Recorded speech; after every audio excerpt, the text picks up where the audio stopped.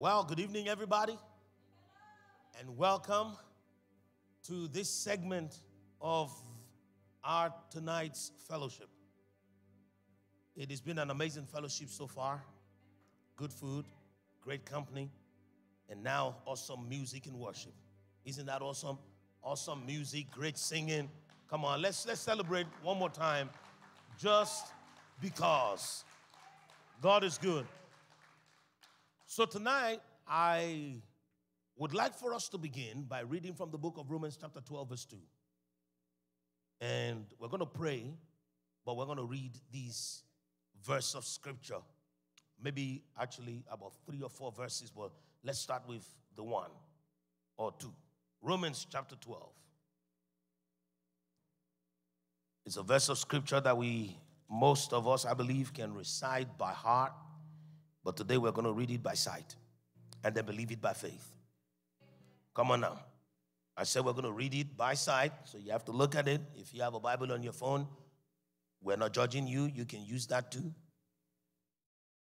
Like Sister Barbara, she actually uses the phone light to read the paper Bible. So basically, she's getting a double portion of the anointing. So phone and Bible together. And then occasionally, you can even look on the screen and then you get a triple portion if you want to. Romans chapter 12, let me just quickly say this. This is not unusual, but this is a request that just came through right now. Right now. Before we read that Romans, we're just going to quickly take a look at Revelation chapter 7. We're going to jump around a little bit and read a couple of scriptures that have been highlighted to me. The Bible says in Revelation chapter 7 that after these things, I know that you finally found Romans, and then I jumped to Revelations. You can do it again. After these things, I saw 4 angels standing at the 4 corners of the earth, holding the 4 winds of the earth, that the wind should not blow on the earth, on the sea, or on any tree. Verse 6. Now, before we get to verse 6, because I want us to take a look at some of these names and how we need to tap into them. But let's read verse 3. It says, do not harm the earth, the sea, or the trees, till we have sealed the servants of our God on their foreheads. One of the things that I want to point out very quickly before we read 2 more verses from this Revelation 7 is God is a God of order. And he pays attention to details. When they read the manifest of the 4 angels, the manifesto says they held the 4 winds of the earth. And the thing about the winds of the earth is the winds of the earth, I want you to think about them as smart winds. They don't just blow, they blow to announce the time and the seasons. So basically, when it's time for harvest, they can bring the wind that aids harvest. When it's time for destruction, they can also be the winds of destruction. So let's not just think about them as the winds of destruction. Okay, because I know some people have the tendency to forget that these are the same winds that the Bible says for your plenty and for your prosperity. Rise up and speak to the wind, commanding the wind to bring you blessings from the north, the east, the west, and the south. And so this time around, we know that Revelation 7 is talking about the fact that these winds were bringing destruction. But the order was, first of all, the winds will hit the earth before the sea and then before the trees. The Bible says they hold the winds from blowing on the earth, on the sea, and on any tree. Verse 2. Then I saw another angel ascending from the east, having the seal of the living God. And he cried out with a loud voice to the 4 angels to whom it was granted to harm the earth and the sea, saying, do not harm the earth, the sea, or the trees till we have sealed the servants of our God on their foreheads.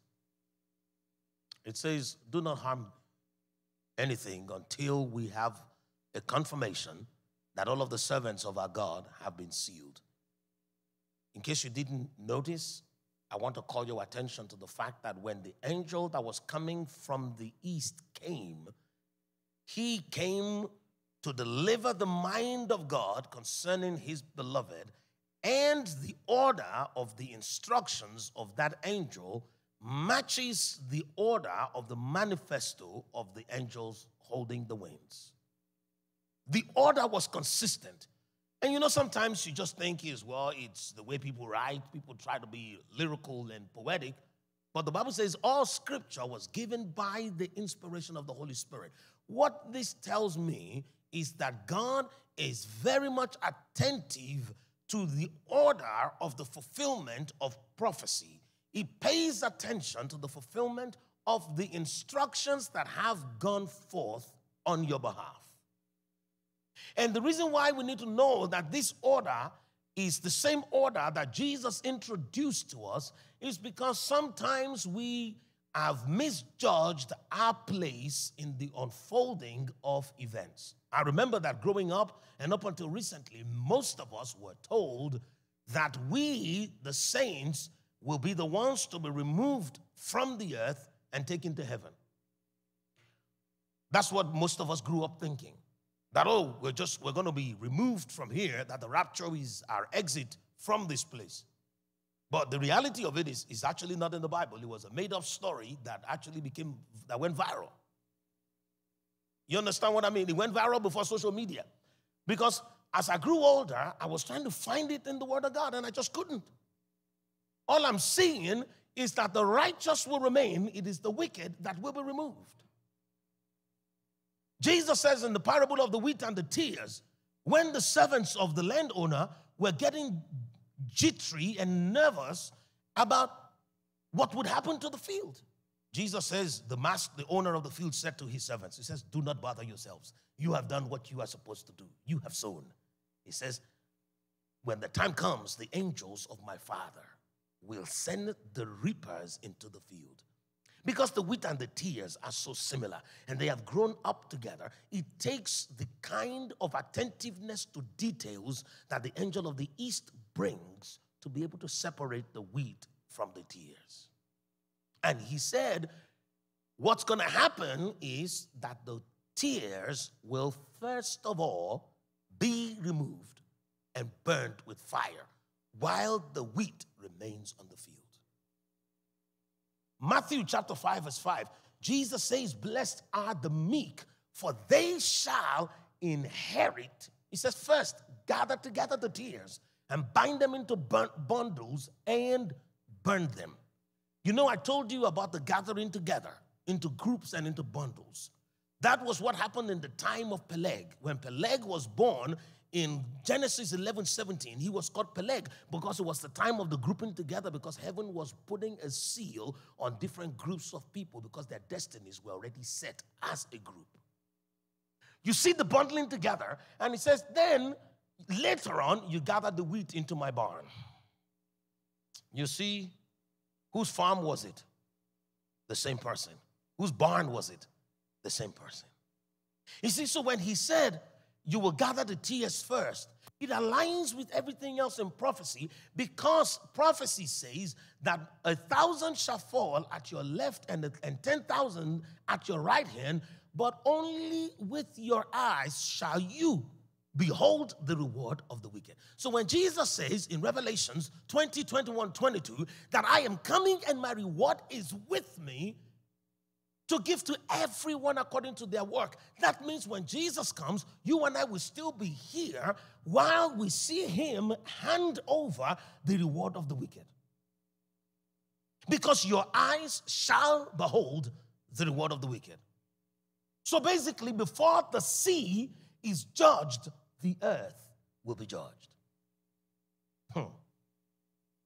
The earth refers to the general population of humanity because man was formed from the dust of the earth. And I believe women will be included on that day also.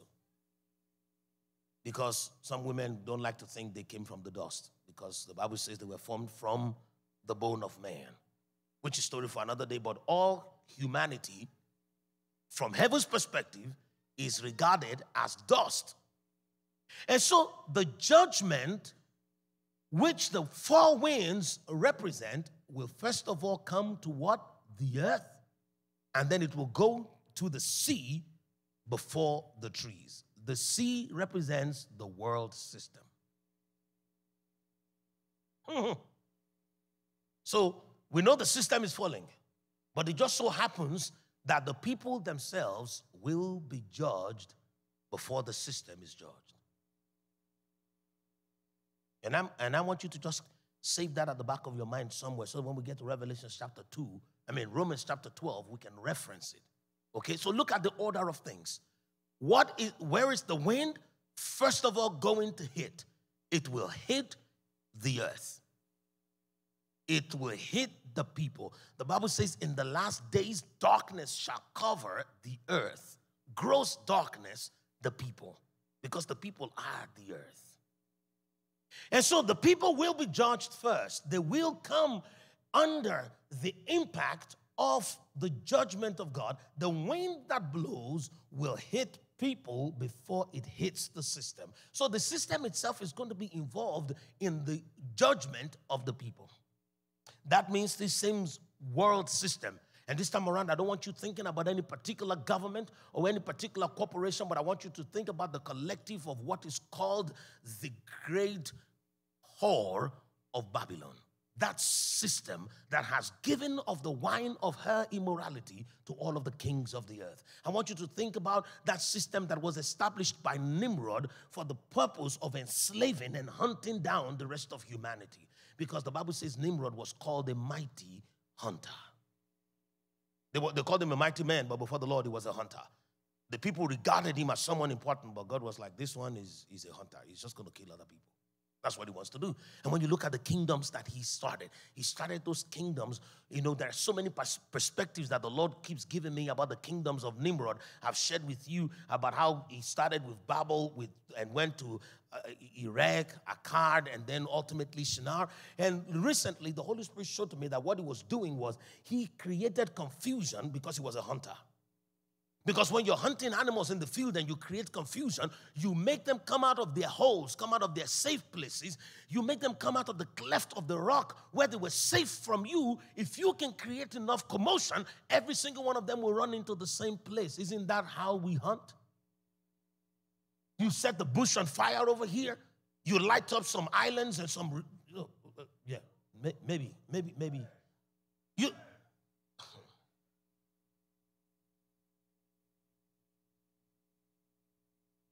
You know, I will not apologize for my privilege, because indeed I was taken to places of late where I have seen things. I have been given the privilege by God to see, to some extent, the wickedness that is in the heart of man that is being exploited by Lucifer and his cohorts.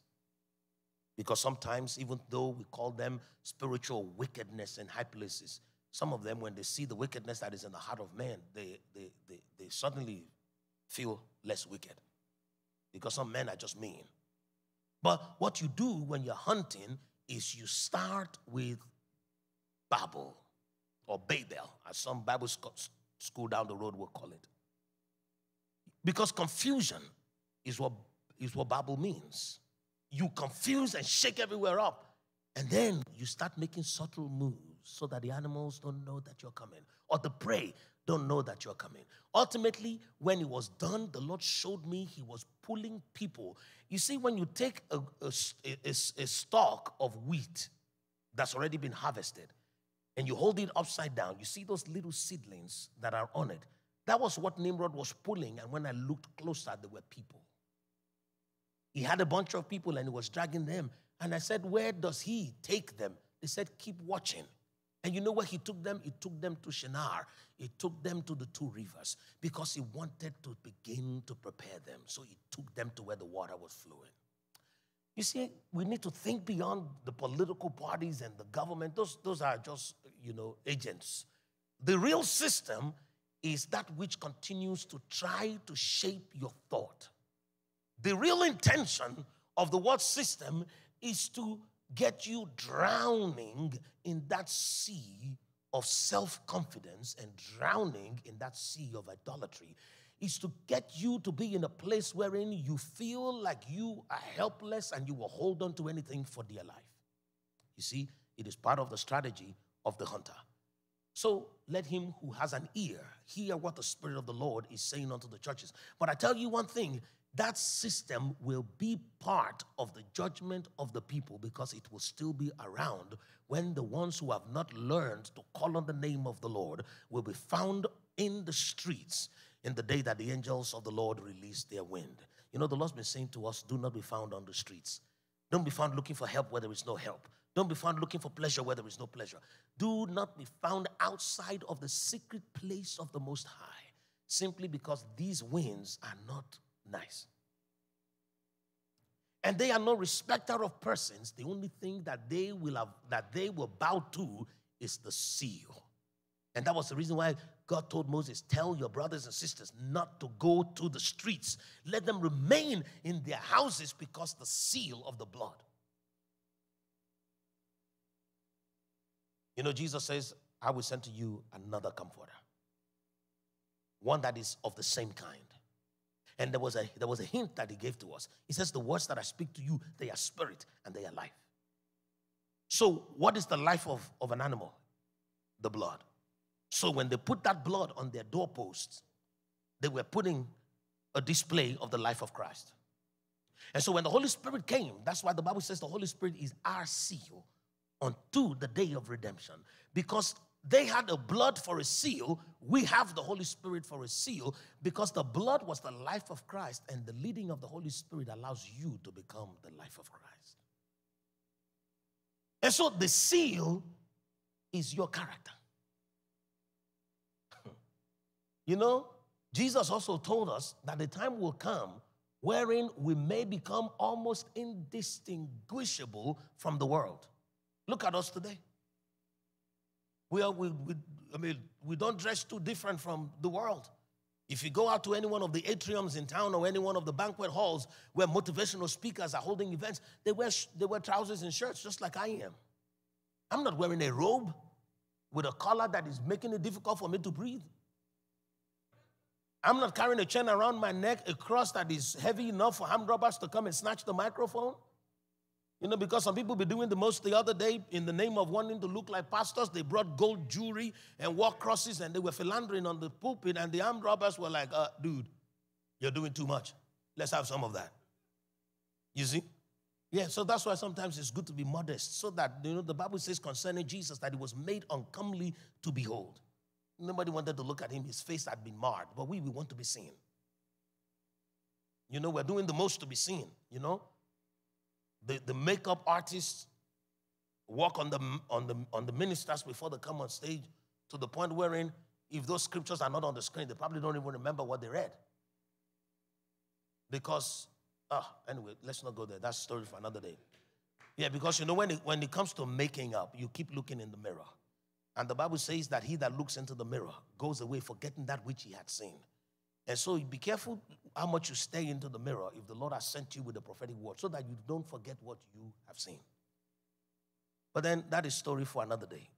Jesus says when that time comes wherein you look so much like them and they look like you, we're not going to get into the debate of who is copying who. We're just going to figure out a way to identify you. And he said to his disciples, he says, by this shall all men know that you are mine, if you have love one for another. And how does that love come? The Bible says the Lord continues to shed abroad our hearts his love by the ministry of his Holy Spirit, the same one who constrains us to love as we are loved. You see, that is the reason why you need the Holy Spirit to love right. Because if you don't have the Holy Spirit, your love will remain sentimental. But when you have the Holy Spirit, the Spirit of truth, to be of truth means to be unbiased. And so your love will be unconditional. It's very mathematical what I'm sharing with you because these things equate one to another. But to go back, let's just quickly go back to the concept of the earth gets judged first. So with our eyes, we shall behold the reward of the wicked, because that same experience of the Egyptians is about to come, well, it has begun. It's about to increase on the ones who are not under the seal of God's love, under the seal of the Holy Spirit, under the seal of the life of Christ. And so when those people start to suffer, the system will still be speaking pompous things. When you read the unfolding of the prophecies of John, he talks about the fact that the system, the beast, continued to speak all kinds of pompous things because even though people were falling like flies, the system continued to believe that it was invincible. Because the whole idea behind the hunting of Nimrod was to be able to empower himself to the point wherein he will avenge their fallen fathers who were fallen angels. So that's why they call themselves the Avengers. You didn't hear that. That's why they call themselves the Avengers. Because they believe that they can defeat that which has already been made eternal. Oh, what does eternity mean? Thanos.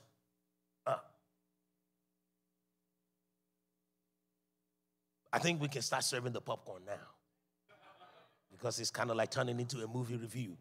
But the reality of it is, all the signs are out there. The Avengers still believe that they can overrule that which is eternal. And the Bible says that forever, O Lord, your word is settled in heaven. Your word is eternal. In the Greek language, his word is Thanos. He's eternal. But some people think they can override it. He has already said, after the age of deception, the beast, the false prophet, the Antichrist, and the dragon. All of them, all four of them, the four concomitances of evil, will be rounded off and thrown into the lake of fire. But they still believe that they can avoid that sentence because they believe, which is, at the end of the day, if you know math, you will not be in their situation. Because the math of it is this. God already said that the deceiver himself will be deceived. So the more Satan and his angels try to deceive us, the more deceived they are themselves. That is the reason why it doesn't pay to be a false prophet. Because that which you give is what you will receive. That which you sow is what you will reap. And that is the reason why you find people who have chosen falsehood from the pulpit, themselves now saying things that they believe that does not even make sense. And the reality of it is that they're no longer even trying to deceive people. They've already made money. But now they have just become so deceived themselves that their doctrines are all over the place, straight out of the pit of hell, and they don't even know how to discern. May the Lord help us. The judgment is coming upon the earth. Then eventually we will see the system judged. The Bible says, oh, mystery Babylon, in the day that you fall, you will fall suddenly. Your destruction will come suddenly. And it's going to be a very flamboyant kind of destruction. A destruction that will be seen by all and sundry. That the merchants of the east will raise their voices and wail and say, who shall once again buy our merchandise? That is the system. A lot of what is being produced in the world today is being produced under the command of the system to continue to keep the people subservient to God and to money. For the people who have not come here before, or the people who once came and then disappeared, like Sarah. When I say God and money, I'm talking about G-A-D and M-E-N-I. I believe it's in Isaiah 65:11, thereabouts. And those are the two gods that the world system forces everybody to worship. God, G-A-D, is the God of material wealth, the God of fortune. Whereas money is the God of the power of obsession. We are obsessed about material things simply because money, spelled M-E-N-I. So again, I've told you before, the words that we speak in the English language, they're called spelling because they're used to cast spells. Okay, so basically, We have to be careful what things we say. And that's the reason why I encourage everyone who is alive today to speak in tongues. Every born again believer, you need to speak in tongues so that you can undo some of the subtle spells that we cast all the time. You know, I've told you here before, it might sound like a joke, but most of us, all through the week, we are looking forward to the weekend. And when the weekend comes, we are weakened. We're too tired to do anything. And you wake up and you're saying you're going to a job, and that's why you hate it, because the word job means to be hated. You know, all of these subtleties have been snuck into our very existence, and we don't even know. And so when you look at the fact that the word God and the word money, which is G-O-D and M-O-N-E-Y, sound exactly like what they have become to many people. To many people within the system, money has become their God. I think it's Isaiah 65:11, because the other day I was trying to tell somebody how to remember where it is, because he asked me, a pastor friend, one of our pastor family members asked me, he says, where is this thing found? I said, it's easy to remember it, because 11 is the number of destruction, 65:11. So 6 plus 5 is 11, 11, 11. So to let you know that both of them end in destruction. It's easy to remember.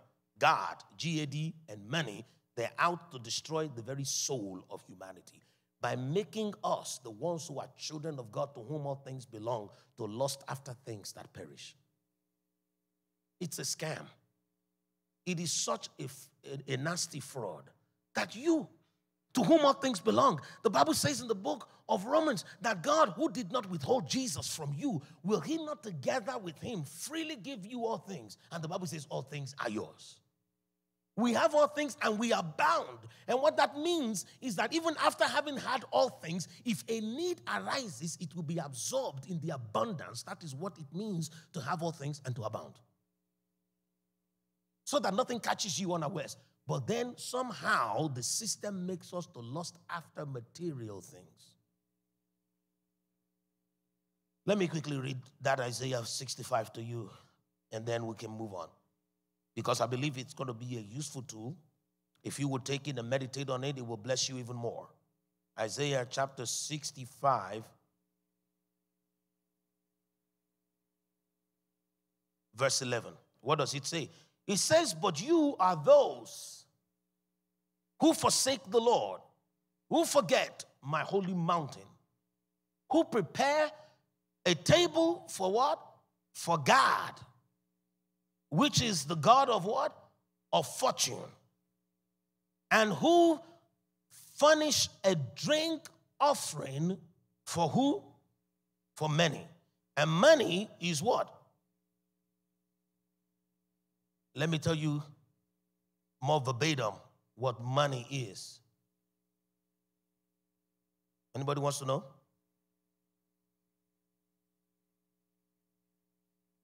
So money means fate or fortune. But the combined sense of the fate or fortune is many people come to believe that their fate is determined by how much they have. So they start obsessing over things because they believe that the sufficiency of their lives depend in the abundance of the things that they acquire. You see, that is the reason why people don't ever have enough money.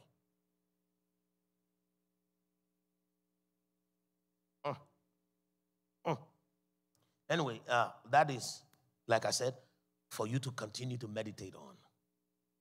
But you see, the sea will be judged. And who's going to be left after the wind touches the earth? The people that are forsaking God. He says, all of you people who forsake me. Right? And I'm going to tell you exactly what I mean by the Lord was pointing this way, not to y'all, to people.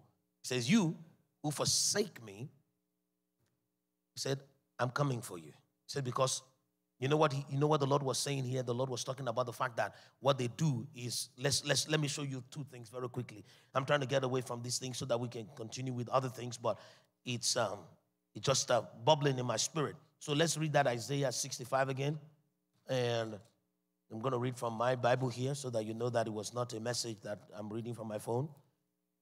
Now come with me to Isaiah chapter 65, verse what? Verse 11. And it says, but you who forsake the Lord, who forget my holy mountain. The significance of forgetting the holy mountain is what? When it comes to the secrets of divine sustenance. You know, many people follow after money because they think that their fate is determined by their fortune, right? Another interpretation of the word money, I remember now, money refers to the quantity represented by number. So when people wanted to determine the extent of a fortune, they asked for the number. They tell you that, man, that guy is loaded. You'd be like, how much money does he have? If you go to search people's names on Google, so one of the first things that will come, if you type John Johnson, it will say worth. Excuse me. No, you search for most people's names and it will say net worth. I think I may need water today just so that I can surprise some people. They will say net worth because they want to quantify. Thank you, Big Mace, I appreciate that. Because they want to quantify and then know the extent of that person's dependability or availability. Praise the Lord. So here's the deal. The Bible says you will only fall for God and money if you forget your heavenly Father's holy mountain. You know why? The holy mountain of God is a representation of the immense wealth of your heavenly Father. The Bible says your heavenly Father owns a cattle upon 1,000 hills. Your Father. And so if you remember his holy mountain, and the Bible says that the mountain of the Lord's house, which is the holy mountain, is going to be upon the mountains. That means you gather all of these thousands and thousands of mountains. And when the Bible says the Lord owns a cattle upon 1,000 hills, it's not just talking about 1,000. The word 1,000 derives from the word abundant or numerous. So your heavenly Father owns all those things. If you would not forget, you will not fall for the trap of God and money.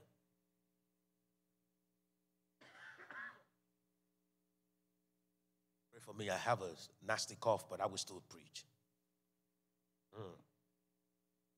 Praise the Lord. Because the Bible says, what shall separate us from the love of God?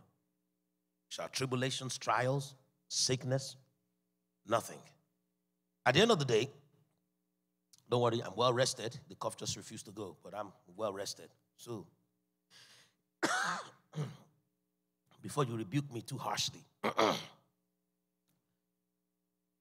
Now, look at what the Bible says about God. It says, you prepare a table for God. For the God of fortune, you prepare a table. You know what it means to prepare a table? Most of the work that we do on a table. So basically, most of us, everything that we think about, that we plan, all of our ambitions, all of our plans and projects is always centered around what you will get instead of what you can give. I've told you several times before that if we would only wake up and say that we're going to work because we have something to give, most of us will be better rewarded than going there because we want something from God, the God of fortune. The second thing, and we're going to move on from there, is that you pour out or you furnish a drink offering for many. Jesus says his life is like a drink offering. I think Paul said the same, poured out. So when you see the Bible talking about the drink offering, it's talking about the willingness of a man to give his life in exchange for something else.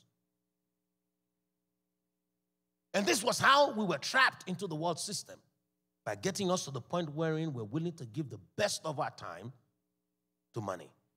Do you know that there are several people who will choose to go and take that extra shift than spend time with their loved ones, or even go to the house of God, or even develop their own inner man by paying attention to the word of God? And when you ask them, do you really need that money? They're like, well, you just never know.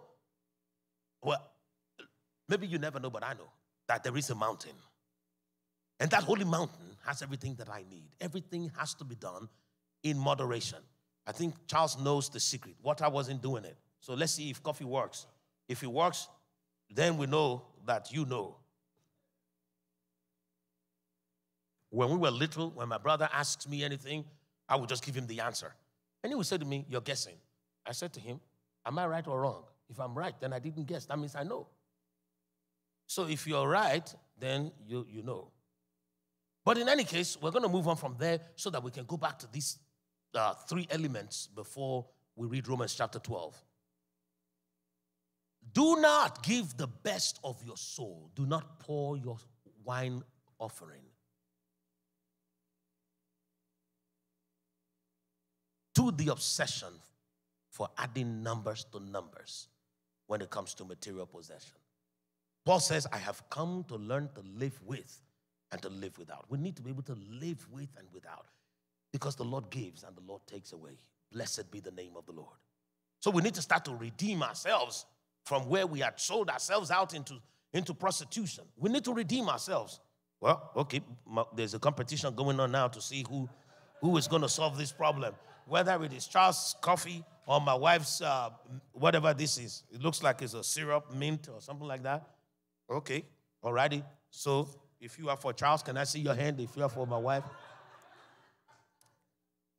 Okay, so Lady Rose, you know I haven't got the fingernails for these things. Okay, yeah. If you can. Adi, that's not funny. I can literally assemble a computer from dust, but I can't open up a... Okay.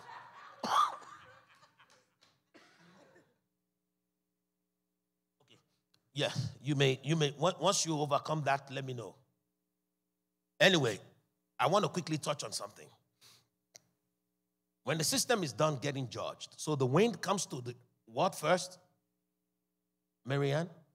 What does it come first to? The earth. Okay, very good. And then Shayla? The sea. And then Patricia? We haven't said that one, so you're good. The trees. We've read it, but we haven't revised it, so I'll give you a pass. But what are the trees? Who are the last people to brave the wind? We. Because the Bible says that we are like green olive trees in the house of the Lord. We are the planting of the Lord that he might be glorified. The Lord causes the wind to blow so that it can show the flimsiness of those people who put their trust in material things of the earth. The Lord causes the wind to blow to expose the flimsiness of the system that was initiated by a blood-sucking demon. So that at the end of the day, it would allow the same four winds to hit you, who is the planting of the Lord, that he may show forth the praises of him who has called us out of the darkness into the marvelous light. The wind is coming for your sake, to reveal that you are worthy of that eternity that he paid so dearly for. Because remember, the ancient ones have gone to challenge God at his throne. They have gone to him. And the day that they went, David was there. When they said, who is man that you are mindful of him? The son of man that you will visit him. Because they knew God had a plan to come and dwell amongst men. And they were like, why would you go and live amongst human beings? You will find this in I believe, Psalms chapter 8. Why would you go? And God is like, if only you would wait, then you will see the investment that I have in this man. And so God is not just going to let us have a free pass to say, oh, they're my children, they can come in. No. Well, Jesus says the ones that overcome alone will receive a reward. God is not looking for weaklings, because that is one way by which he will know the ones who are of him and the ones who are not. Because if you were truly made of the same fabric as the Lord Jesus Christ, if you are truly born of God, is what I mean, you will be able to withstand in the day. And that is the reason why all of these things are happening in the world. Romans chapter 12, verse 1 and 2. So far, Charles's coffee is winning because I haven't had that thing and I've stopped coughing. Okay. Oh, shaka boomba. My wife says that was delivered by an angel. We shall see. All righty, God is good. You know, one of the things that I've learned I've learned a lot of things from my wife, and You know, sometimes I tell you, sometimes I don't. Sometimes I pretend like I'm just that bright. You know, there were days way back when wherein if I wasn't feeling well, I wouldn't want to do anything. And one day my wife said to me, "Are you feeling better now?" After I got off a phone call where I was very excited. I said, "Actually, not quite." She said, "But you were screaming and shouting just now." I said, "Yeah, because they were telling me that the money was ready." And so my wife was like, "Okay, so when it's about money, you can get up and be excited and be talking on the phone." I was talking on the phone. I was pacing back and forth. "Oh, absolutely. I'll be there by Monday. I'll take the first flight. I'll be out there as long as the contract is signed. Can I get an advance payment?" I was doing this and that. And so since then, my wife would always chip that in. If some days I'm like, "Oh, I don't feel too good. I don't want to go to church today." And she'd be like, "Do I make up a phone call that some money is available somewhere? Will that make you jump up?" You know, so it started like a joke. She would tease me, but the reality of that is that I'm like, this little cough is not going to stop me from going to somewhere where they say, "Come and take money." If they're not happy that I'm coughing, if they think they're going to catch something, they should wear a mask. I can wear a mask. Whatever it is, let's just talk business. So I'm like, okay, if I'm going to go do work, then is this not my glorious work? You know what? Come on. So I say that so that you don't take me to be an extremist, someone who would not even take a break on the day that he has a cough. No. I must work the work of him who has sent me while it is day. For the night is only around the corner when no man can work. And when that time comes, I can choose to put my feet up and then let angels fan me. Yeah. Romans chapter 12. I keep saying Revelations, and I know why, but let's go to Romans chapter 12. It says, "I beseech you," verse 1, "therefore, brethren, by the mercies of God, that you present your bodies a living sacrifice." Somebody needs to check on Z afterwards. Do we know where she's at? Oh, she's teaching today. Okay, alrighty, God is good. Because as soon as I started reading this, I'm like, this is a Z kind of scripture. I knew she was going to love it. "I beseech you, therefore, brethren, by the mercies of God, that you present your bodies a living sacrifice, holy, acceptable to God, which is your reasonable service."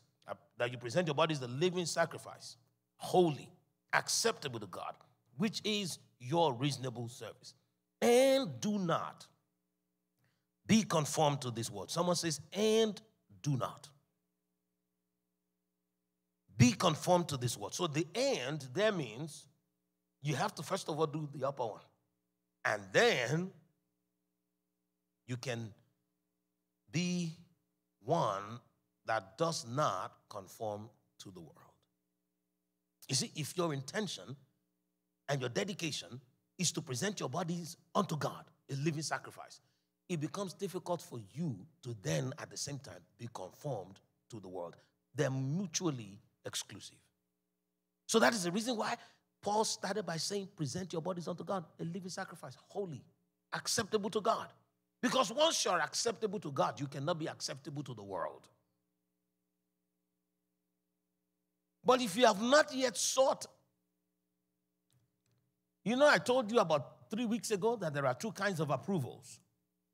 The Bible says, observe to show yourselves approved.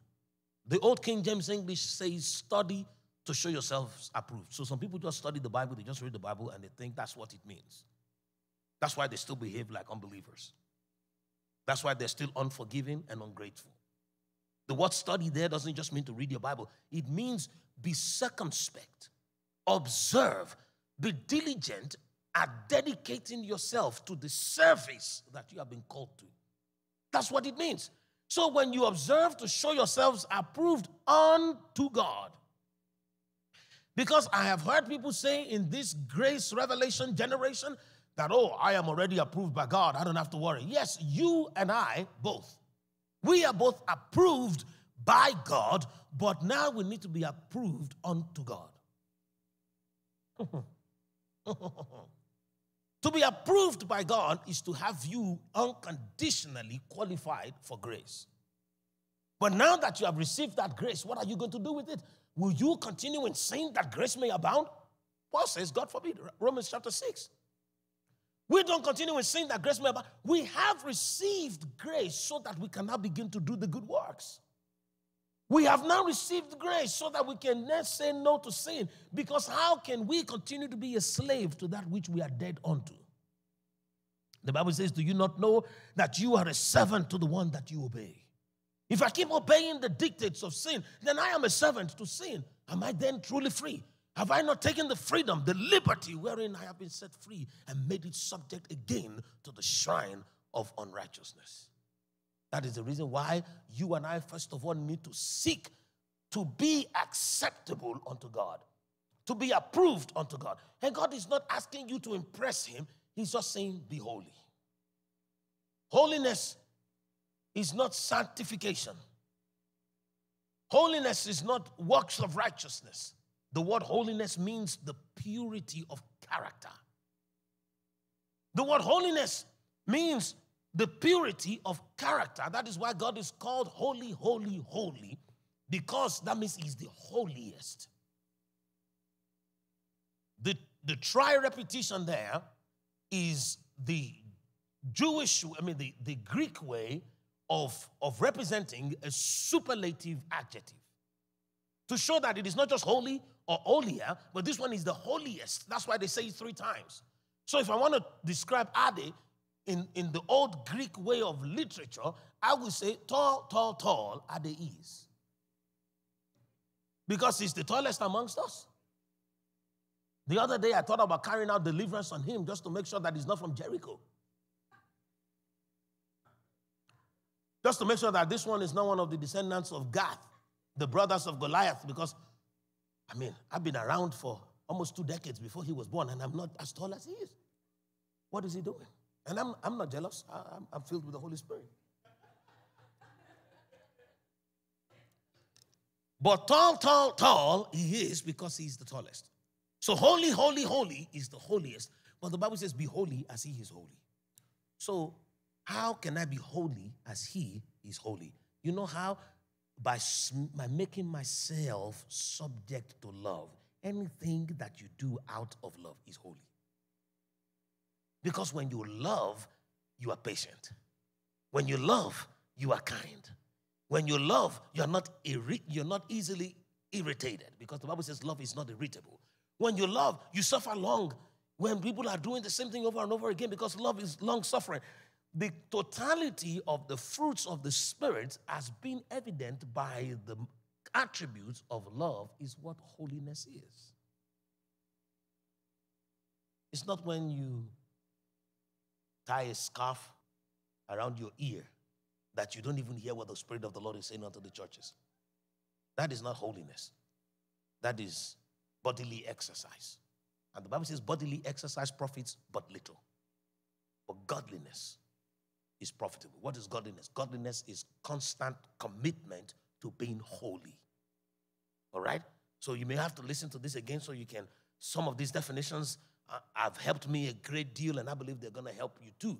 So when I say that I'm living a godly life, it means that I am committed to constantly being holy, to constantly being of a pure character, a character that is born out of the love of God that is without blemish, because that love of God was seen in the person of Christ, and it was called the Lamb that was without blemish. So we need to know that the secret to not falling for the antics of the world, the way by which we don't end up conforming to the world, is by first of all making sure that our main objective in life is to be holy as God is holy.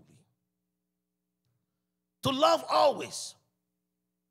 Because love is selfless. And when you can live a selfless life, you have immunity to greed. Because the people who are greedy are selfish. They want everything for themselves. You have to be extremely greedy to become a multi-billionaire, because that is a lot of money for one person to keep. You understand what I mean? And someone says, oh, it's because you don't have money. But I have Jesus.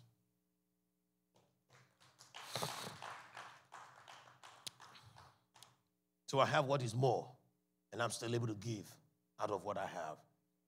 Silver and gold I may not have, But what I have, I give. And what I have is more precious than silver and gold. And if I can still give you a little bit of that, Jesus, then you know that I love you. Come on, God is good. And the Bible says in verse 2, and do not be conformed to this world, but be transformed by the renewing of your mind, that you may prove what is that good and acceptable and perfect will of God. What I really want to draw out today is do not be conformed to this world. You see, the reason why the world is so in your face, the reason why the world system is the way it is also for your sake. Because if we don't have a standard defined and called the world, some of us may not know when we become worldly. Okay, I'm going to say that again. You see, the world is the way it is so that you can know what not to be. The Bible says, do not be conformed. You see, many of us, while we're still babes, we don't know what we should do. We only recognize what we shouldn't do.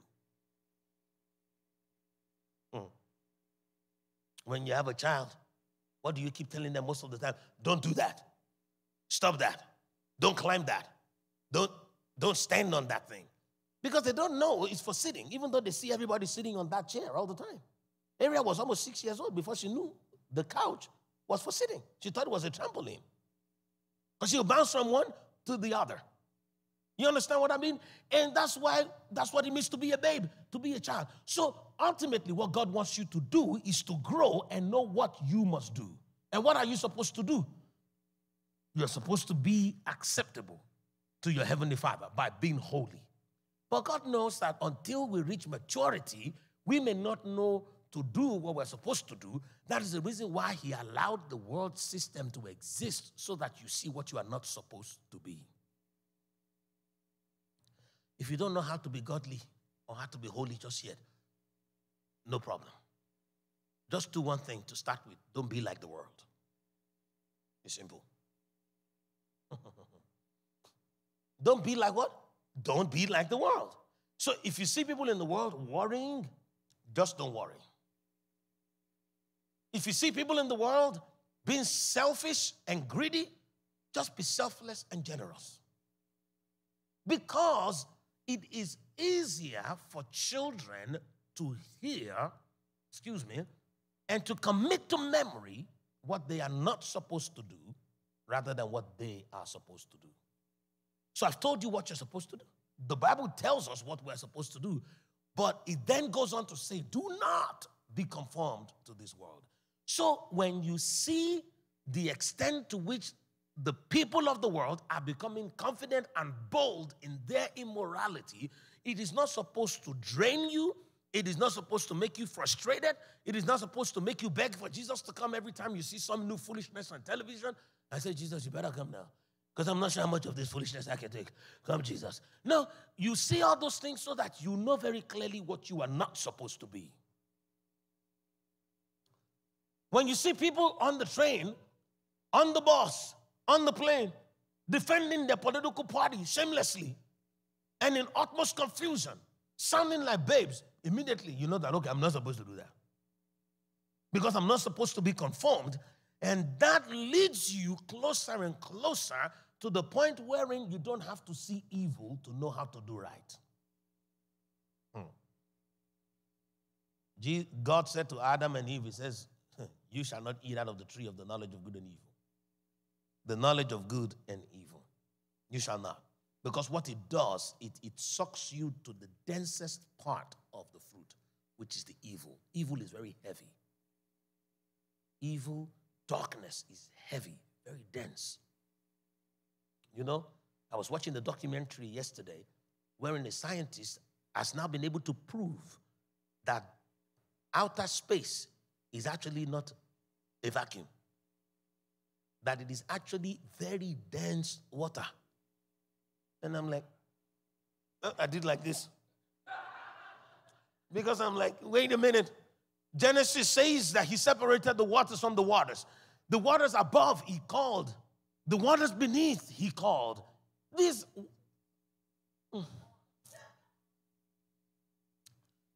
So I'm like, yeah. I said, these people are slowly backtracking. Because physics tells you that if there is abject darkness that is void of light, it will be so dense that whatever comes into that volume will immediately be liquefied under the pressure of emptiness, and so it can never be a vacuum. We knew that for the longest, but they kept saying all kinds of foolishness. I've been telling you, this is where I will be by the grace of God. Maybe not in this building, maybe in another, but I will be here when I behold the reward of the wicked. When God starts to expose them, for all their lies. I'm so excited. This microphone needs to be sanitized afterwards. I've just been spitting into it. Sorry, I'm just letting Alan know so that we don't hand it to another person because I want to keep my own spit to myself. I'm sorry. Let's break bread, and I'm going to tell you one or two more things, and then we can close. You see, folks, what God is letting us know, thank you, sir, is that we don't have to be in a hurry to get out of here. This place belongs to us. Jesus says in Matthew 5:5, I say it again to you, that blessed are the meek, for they shall inherit the earth. But the trouble that many of us have is that we don't want the earth as it is because it's been ruined in so many ways. Animals have been poisoned by the disobedience of Adam and Eve to the point wherein some of them are poisoned to the point of not even obeying the commandments of God. Because God at the beginning said that the fear and the dread of you shall be upon the beast of the field. And yet some animals chase you, although it's because you run after time. And that is the reason why some of us don't want this earth as it is. That is the reason why we found it so easy to buy into the concept of escaping to someplace. The Bible says when the Lord comes, we're going to be caught up to meet with him in the skies, but we are also the saints that will descend with him to possess this place. And Jesus says, don't worry about it. He says, behold, I make all things new. Let's not forget whatsoever the Lord does, the Bible says stands forever. The heavens and the earth, they will stand forever. Someone says, oh, but brother Moses, Jesus says heaven and earth shall pass away, but not a tittle of the word of God will pass away. Jesus was saying that even as eternal as heaven and earth are, they would have passed away before the word of God passes away. He was just giving us a simile, a metaphor. Because when you look all through the Bible says there will be a new earth and a new heaven. But Jesus told us clearly how it's going to become new.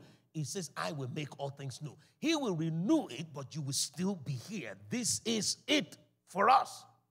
Because we have not even yet seen for one day the original earth that God made before sin came and brought darkness upon everything.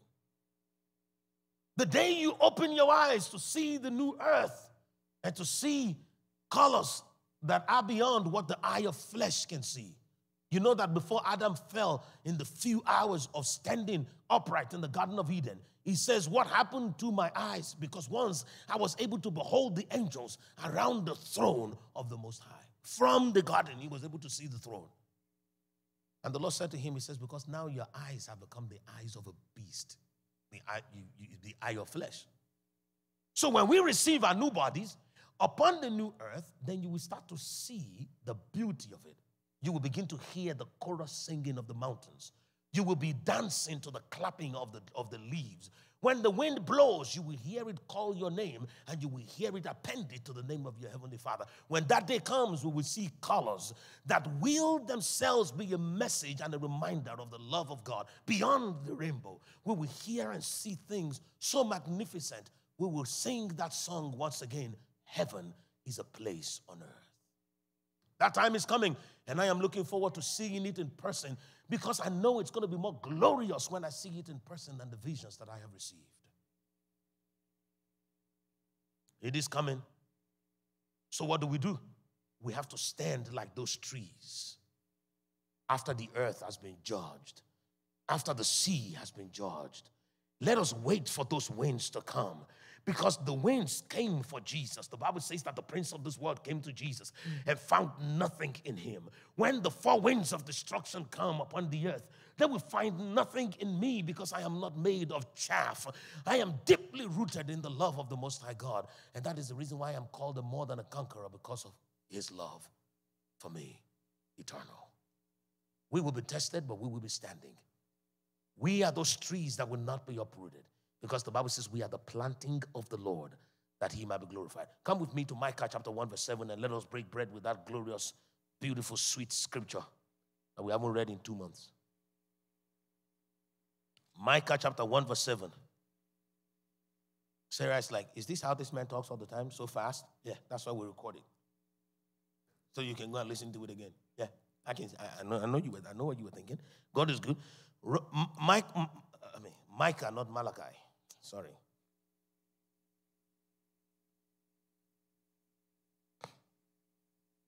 The Bible says, all her carved images shall be beaten to pieces, and all her pay as a harlot shall be burned with the fire. All her idols I will lay desolate, for she gathered it from the pay of a harlot, and they shall return to the pay of a harlot. Every time that we have prostituted ourselves for material things, and how also we have allowed ourselves to lust after the quantity of what somebody has, or the quantity or the amount of money that you can have, every one of those times the Lord sees it that we are prostituting our devotion. And he says you need to give up all those things. Because when the day of reckoning comes, if any one of the idols of God and money are found in your house, you may bear in their judgment. And so I pray for you today that you would allow yourself to love the Lord with all your heart and to not lean on your own understanding. That as we started talking about on Saturday, we are in a season of repentance, a season when we're letting go of these false gods. We're letting go of this system, the tentacles of the system that are plugged into our flesh. We're unplugging ourselves from the machine. We're unplugging ourselves from the matrix by not letting anything take the place of the Most High God in our lives. We're unplugging ourselves from the system that is already corrupt, because we don't need any of its viruses in our system. We want to love the Lord our God with all of our hearts, and we want to demonstrate that in our love to other people. The willingness to forgive and the willingness to forget. The willingness to let go of things and hold on to the truth. The willingness to not compromise what we believe, because the word of the Lord says it, even though it's not popular with the world. The willingness to say that I am one of the remnant that the Lord is preserving in the land. That is the season that we're in. Do not be caught with the pay of the harlot. And we can repent easily, because the life of Christ is that glorified life that has been given to you and I. So when you're repenting, what it means is you're allowing yourself to remain in him. Not worrying. Remain in him. Not afraid. Remain in him. Hungering and thirsting after the things of his kingdom. So as we eat of the Lord's body today and drink of his blood, in remembrance of him, I want you to say to yourself, I partake of the Lord. I receive him into me as he has received me into him. In all gratitude, I will serve. In all gratitude, I will obey every word that proceeds from the mouth of my heavenly Father, so that I do not find myself conforming to this world, but that I always will be transformed by the renewing of my mind, which is godliness, so that I can be holy as my heavenly Father is holy. In the mighty name of Jesus, so help us, God. You may eat and drink. So help me, God. I encourage you to say it. Ask for his help. Ask him to help you. In the name of Jesus, you may eat and drink.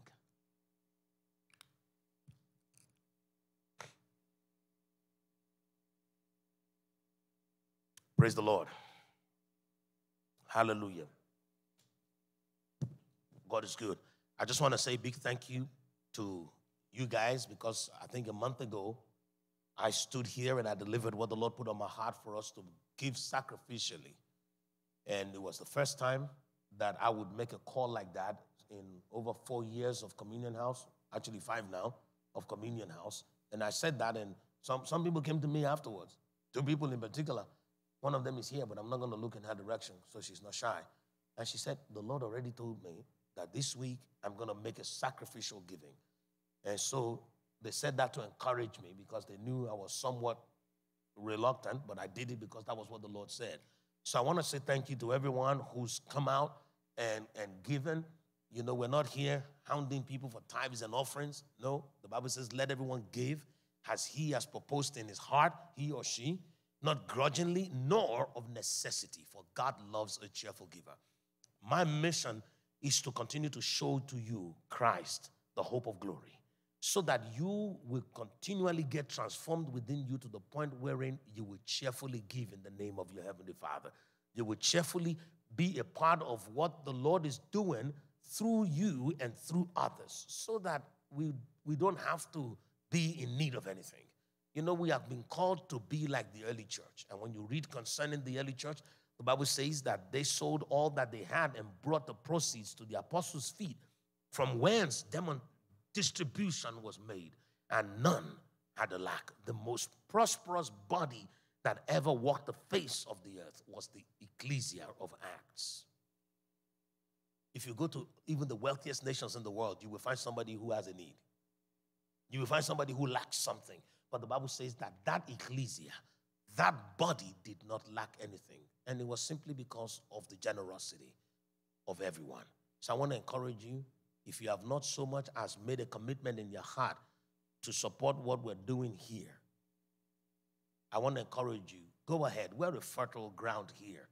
This ministry in its obedience and by his calling and the love of God is a fertile ground. So I want to encourage you, be a part of what is going on in here.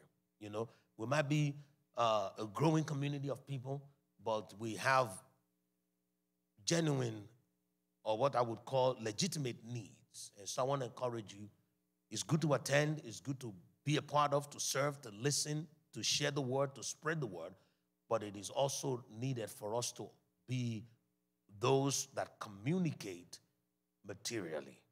So I want to encourage you, be a blessing to Communion House in the name of the Lord, and you will by no means lose your reward. It's been placed on my heart just very quickly as we were saying that to read to us 1 Peter chapter 1. We're going to read 1 Peter chapter 1, verse 19. Thank you, sir. 1 Peter chapter 1, verse 19. The Bible says, but with the precious blood of Christ, as a lamb without blemish and without spot. So I quoted that scripture, and that's for whoever may be looking for where it is. When I was telling you about the Lamb of God, the sacrifice he made, and how pure he was.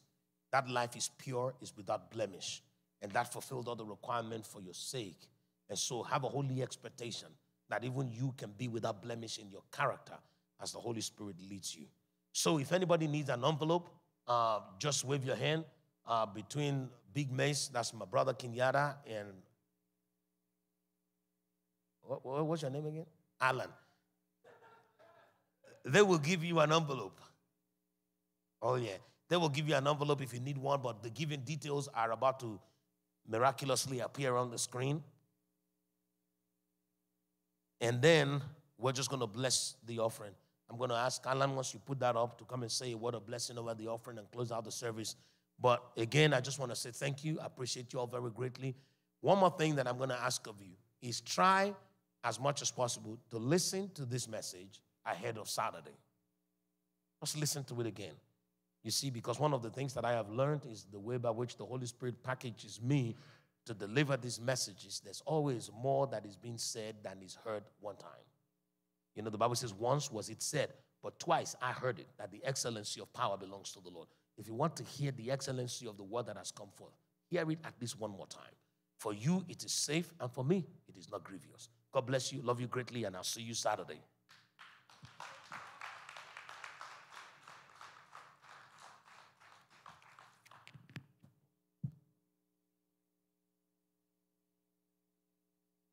Praise God. God is good. Brother Charles, are you ready? You know we were promised a testimony. How many want to hear of what the Lord has done in our dear brother's life? Sister Barbara, thank you for that encouragement. We're going to welcome our dear brother here, and he's going to share with us what the Lord has done. God is good. I guess I'll keep this short. I guess as a child, I was very prophetic. I was always having dreams. God was always revealing things to me, and I probably, when you're called by the Lord, you get shunned by the world. So I would say maybe about middle school, I just kind of turned everything off and just kind of, put that behind me. And when I first came to this ministry, once I saw how Pastor Moses flowed, I thought to myself several times, like maybe if I never would have shut it off, I probably would have been able to been on that level. So I guess it was about maybe close to a year ago. I guess I went and talked to Pastor Moses about it and told him about a lot of the dreams I used to have. And it was in December I saw he had me and Alan call each other and speaking to pray in the spirit for about 30 minutes to an hour at a time. And going back 2 weekends ago, he called us up here and he said, if you haven't been hearing anything, or, come up here for prayer. So he prayed over me that Saturday. And as far as dreams, it was like most nights I would always dream something powerful. And then going into this night, I didn't dream that particular night, but for some reason during the day, that particular Sunday, I was like tired. And for the most part, I only need about 3 to 4 hours of sleep a day anyway. I work night shift.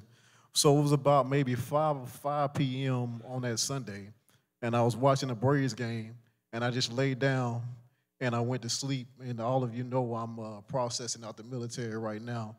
And I had a vision in a dream, and I was kind of up in the clouds, and I was able to see my life from several different perspectives. And it was pretty much showing how everything was pending and how I was about to step into those situations.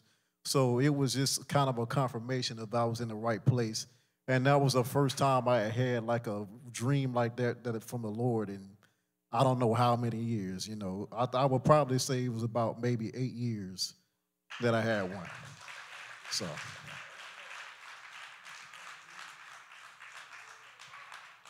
Praise God. Listen. Oh, here you go. Hey, Charles. So, Charles is a soldier. He just went over it very quickly.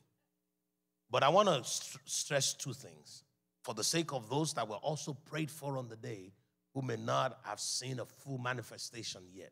Don't give up. It was about a year ago, maybe more. A year ago? Yeah, we had moved in here. So almost a year ago, at least more than 6 months, that you came to me and you said, oh, you used to have dreams when you were little, but you would be scared by your dreams, and so you asked the Lord to take it away, or maybe your mom did or somebody, and the dreams went away. And I said, well, but now you want the dreams back, don't you? He said he wanted the dreams back. And I said to him, connect with this man, because the Bible says that the gifts of God deposited inside of you needs to be stirred up. Deposited by the laying on of hands. Let it be stirred up, because by association, iron sharpens iron. The Bible says, as face answers to face in water, so does the countenance of a man answer to that of his brother. So when someone is already ignited and there's a glow in their lives, if you move close enough to them, you can be ignited, because your spirit is a candle. The Bible says the spirit of man is a candle of the Lord with which he searches the innermost parts of his being. How do you light one candle with another? By association, the right kind of association. If evil communication can corrupt good manners, I can tell you good communications can transform lives. You see what I'm saying? Praise the Lord. And so, even though the first time I said, y'all need to be praying together like 30 minutes to an hour, he didn't look too happy. But look at him now. You see what I mean? And so, and he persevered. He would call you, right? He will follow up with you. Y'all will pray together. And I also told him, I said, this thing, you need to study the word. Yeah, last September, study the word, and he would study the word and make notes and show them to me. He would text me what he has read. I tell you, there are times wherein the reason why we have not is because we have not made room to receive. God will not give you precious things so that you can throw them out on the streets. The Bible says that a man went to sow, a sower went to sow, and the seeds that produced 30, 60, and 100-fold were the ones that fell on a soil that was already prepared. Many of that which is being prophesied over folk in here needs to go hand in hand with preparation. And so this man prepared himself. So I'm not surprised that it was just the next day after I laid hands on him. And what did I say? I said, some of you will begin to see as you used to see. And in less than 24 hours, the man saw. And it was not just something random. It was where he really wanted to have clarity, where he needed it.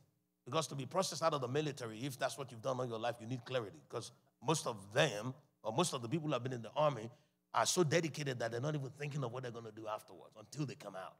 And so I praise God for your life, and I just want everyone to see you as an example to other believers of what it means to follow diligently after the things of God.